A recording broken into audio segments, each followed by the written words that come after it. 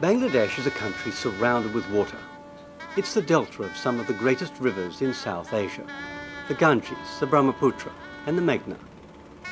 It is also one of the poorest and most populated places on earth.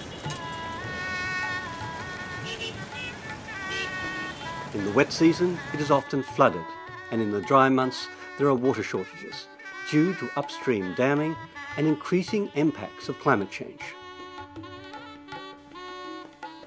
However, if these conditions were not enough of a challenge, around half of Bangladesh's rural population are now at risk from arsenic-contaminated drinking water, what the World Health Organization has described as the largest mass poisoning of a population in history.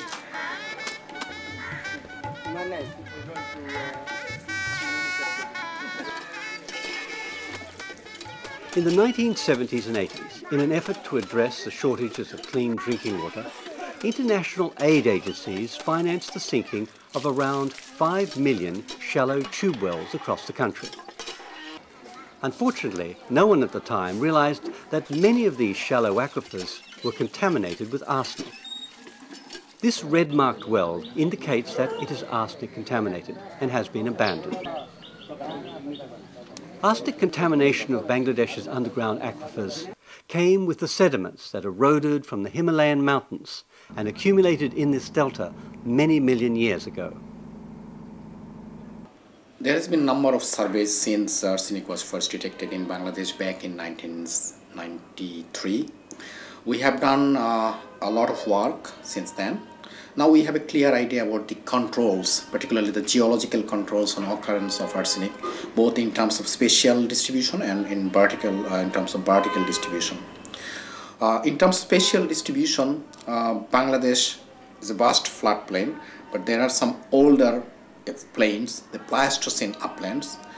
We haven't found any arsenic in the Pleistocene uplands. All arsenic, what we have found, are found in the recent Holocene plains, mainly in the floodplains and deltaic plains of the major river systems, the Ganges, Brahmaputra and Meghna.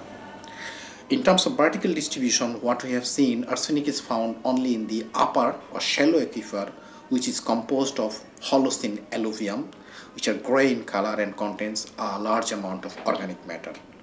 When you go deeper into the Pleistocene sediments, which are reddish brown in color and contains lower amount of organic matter, those are basically arsenic safe. The government has gone around most of the places in Bangladesh to test the wells and to paint the contaminated wells red and the uncontaminated wells green. More than 20% of the wells of about more than 10 million wells, those are being used in Bangladesh as drinking water sources. At least 20% of them have arsenic above the Bangladesh standard of 50 microgram per liter. If you consider the WHO standard of 10 microgram per liter, this may go up to 50% of the existing wells. So we are talking about a large proportion of wells. And there are various estimates about the people exposed to arsenic. There are estimates.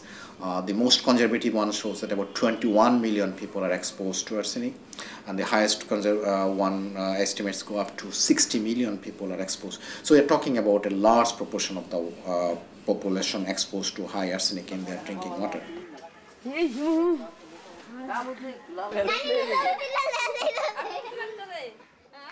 When you go to the problem areas, there are two ways of immediate solution. First of all, we have to test the wells properly, and if we find safe well and unsafe wells, and if you can mark them, then people can switch to safe wells from unsafe wells.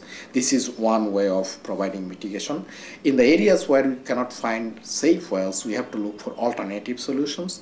This alternative solution could be either deeper groundwater or treated surface water or even rainwater. The shallow aquifers at Kumabog village, south of the capital Dhaka, are contaminated with arsenic. A team of researchers from the Arsenic Mitigation and Research Foundation have been working here for some years. They installed this deep tube well in the village as a means of providing arsenic-free water. Dr. Masood runs a clinic in the village that treats arsenic poisoning. This is a very big village, around about 12,000 people are there. But the bad luck is that 90% of the tubers, the shallow tubers, are having arsenic contamination. And you see the nearest place from where they can bring water, that might be more than 2 kilometers or 3 kilometers. But in our country, culturally, the main user of water is the woman. Look at the side of the tubel. All the women are coming with their pots to take the drink water. So it's very difficult for them to go 2 and 3 kilometers away and bring a better water. So we decided to have a tubel here, and that will feed at least 400 households. And look at the girls, round the clock there are more than 300 women coming and taking their water from here. Our objective is not that just giving them the tubers. Our objective is to empower them. So side by side with the awareness about arsenic contamination, we are installing a few deep tubewells so that instantly they can get some water for safe drinking. And they have got their own committee. The people, they form a committee, a people of 7 or 10 people. Women and men are there. Then it's the beginning of the organization. You know, our objective is that the people of this village, they form their own organization, that's the people's organization, and they find out the alternatives to the contaminated water. There are two objectives. The first objective is to give them clean drinking water directly because they need it now. All the other wells here are polluted. And the second objective is that you use the installation of a well as a trigger, a way to mobilize the people, to get them together to talk about their problems.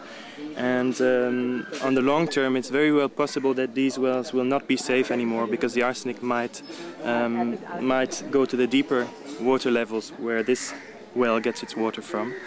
And in the future then you'll need to look at other technologies as well that might solve the problem at that time. And we hope by that time, if we start now with mobilizing the committee and getting these groups organized, that they will be able to shift to a new technology when those become available, and if these are not safe on the long term. So it's those two objectives: provide clean drinking water on the short term and use it as a trigger to organize the committee, to organize the community to look for longer term solutions if necessary.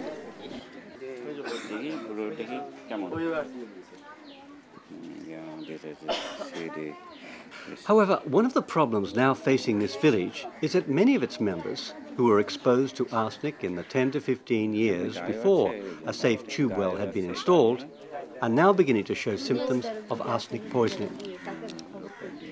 Actually, his complaint is tremendous itching. You know, sometimes it itches like anything, and it burns also. A feeling of burning sensation, and overall a discomfort, a body discomfort, because skin is such an organ that it is always with the environment. It is in contact with the environment. When they have got these symptoms, there are problems with burning, itching that increases, sweatings that increases. So at this moment he has got that. But anyway, these poor people, you know, at this level of socioeconomic conditions, there were so many other diseases too. So sometimes for them it is very difficult to differentiate with the arsenicosis problem and the other problem. And that is the point where we have to look at the patients and isolate the symptoms of arsenicosis and others. So in any way, when you treat this arsenicosis patient, we have to look after the other problems they have. White is scattered. Actually, still, if you say the treatment of this arsenicosis condition, there is no definite treatment of that. But what we found with all the studies and experiments, that few vitamins works fine to detoxicate the arsenic from the blood or from the organs of the body. One is ascorbic acid, there's a vitamin C, there's the folic acids, and vitamin E and vitamin A. So we start treating them with these vitamins, but side by side, we always ask them to have more vegetables. And you know, just by telling vegetables, if you advise them, you take more and more vegetables. And sometimes it looks like that advising these sort of words to a very, very poor person who cannot even buy the vegetables. So sometimes it becomes zero when you ask them to take more and more vitamins. Anyway, we do it. কত বছর যাবত আপনি ওই টিউবওয়েলের পানি খেতেন? And what we're now doing, that we have registered all these patients and going for biological test, like from hairs or nails, so that we can find out the stages where they are. And if there is any organic affections, so a next stage will be to treat the patient to detoxicate the arsenic from the organs. কতদিন থেকে খাচ্ছেন না এটা? খাই না প্রায় বছর ধরে আগে অনেক খাইছি। She's withdrawn taking this contaminated water for 1.5 years, and she said that for last 1.5 years the spots, the skin lesions are a bit improved. Might be that she has stopped taking the water for 1.5 years. Yeah. And moreover, now I'm just looking externally, because in this situation you cannot see, you cannot examine the whole body.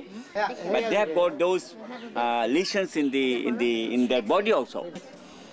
But we cannot show it here. Right. Okay. One of the first steps in these villages is to talk about the arsenic and to discuss the problems related to arsenic in order to motivate the people to work together to do something about it and to organize a committee and all these things. But one of the first obstacles that you cross is that people are not aware of the arsenic, of what it is and what the effects can be, especially in villages where you don't see the external symptoms. So there might be a lot of internal problems, but where the villagers cannot see any external skin problems because of the arsenic, the first step is already quite difficult. Providing educational support at the Kumabog village has been crucial to addressing the arsenic problem here. Many of its members are illiterate, and therefore information about arsenic contamination needs to be communicated through practical examples. This education program also focuses on the women of the community, who are responsible for providing water and food for their families. One important initiative has been the establishment of an office in the village, where information on the arsenic problem is explained to village women in graphic and effective terms. আরো বোঝায় যে কিসের মাধ্যমে arsenic হতে পারে আর কিসের মাধ্যমে arsenic হয় না। যেমন হাঁচি কাশির মাধ্যমে এটা ছোঁয়াচে কোনো রোগ না, এটা এইভাবে হবে না। তারপরে আর্সেনিক যুক্ত পানি খেলে কি হয়, এই যে হাতে পায়ে এরকম গোটা গোটা সৃষ্টি হয়। So what we do when our staff goes every day in the village talking about the arsenic, its contamination and its consequences, so they get aware. On the other hand, the people themselves also come to this center from there on the village. So it is not only a project office, it's also a center of information. The people do come over here to know about it, what is our project, what is our activities.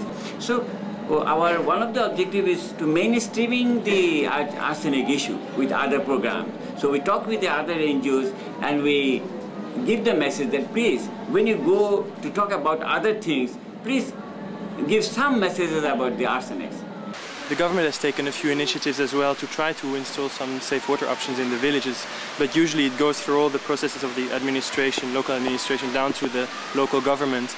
And the result is that those deep tube wells, for example, that the government installs, they end up in the hands of the family or the brother or the uncle of the local union chairman, with the intention that it should be shared, but in the end it doesn't happen. There are so many examples of this happening. And not only government programs, but let's say most of the top-down initiatives, the technologies that they install end up in the wrong hands and not as a benefit for the whole community.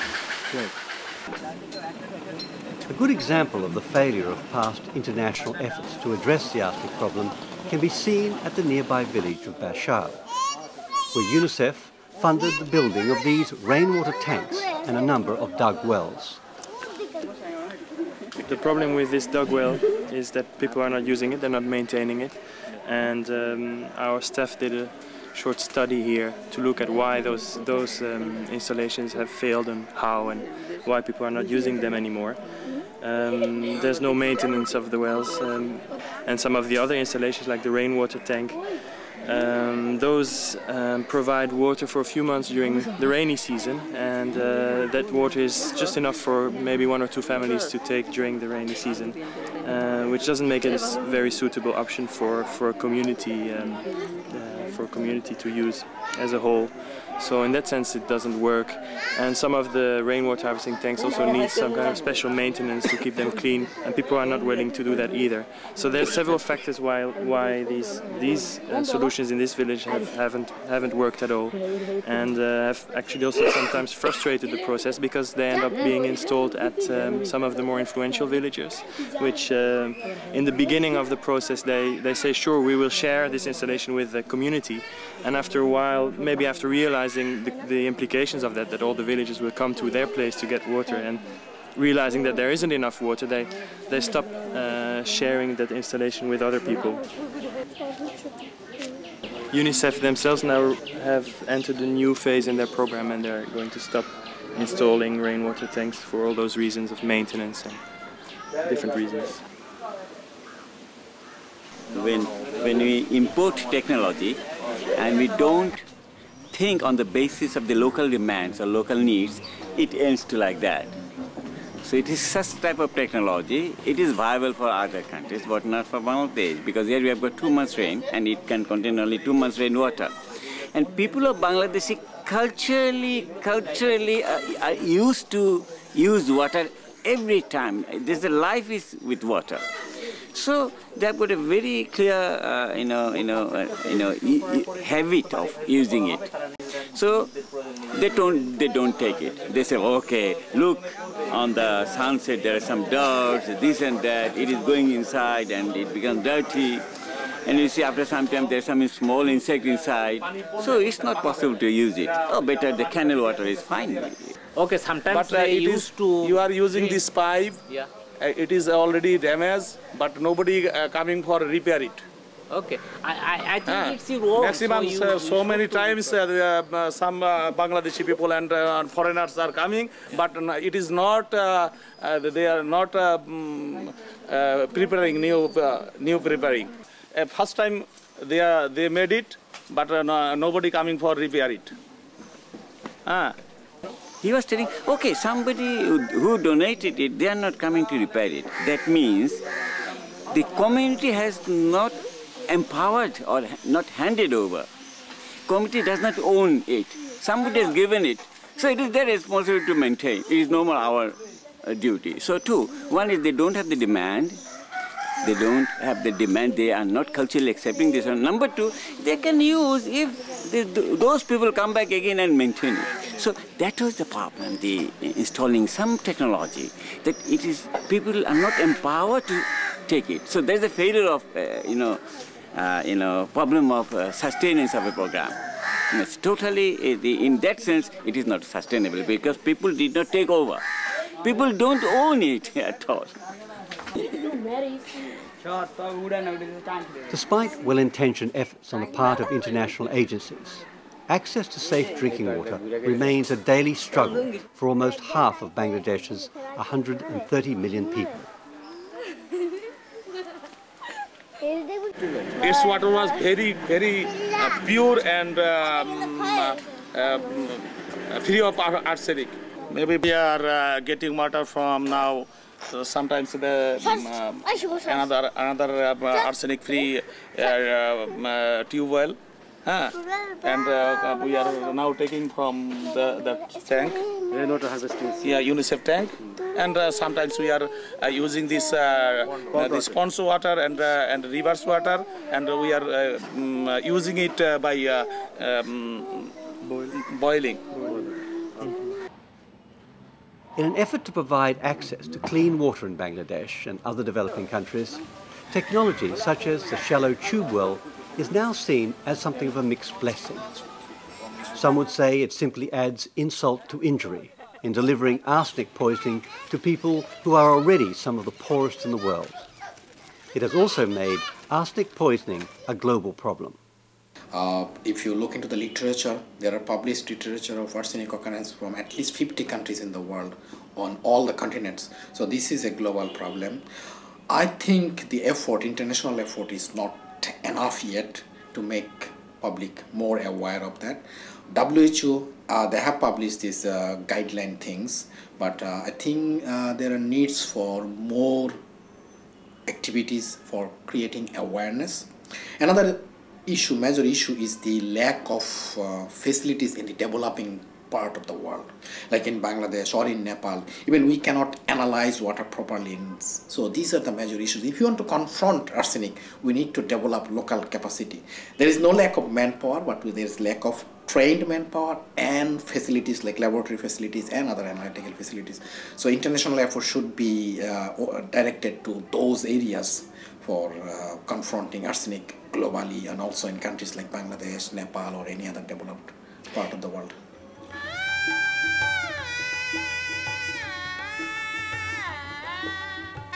It is a paradox for these people living in the delta of some of the world's greatest rivers that access to clean and safe drinking water has become such a problem. It is also a stark reminder of the harsh realities of global poverty.